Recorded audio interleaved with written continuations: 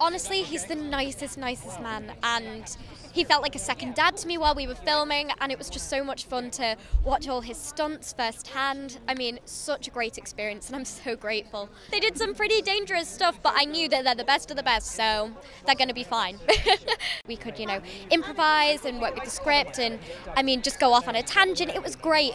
We had a lot of freedom, and that was the whole theme of the film anyway, so it was a perfect fit.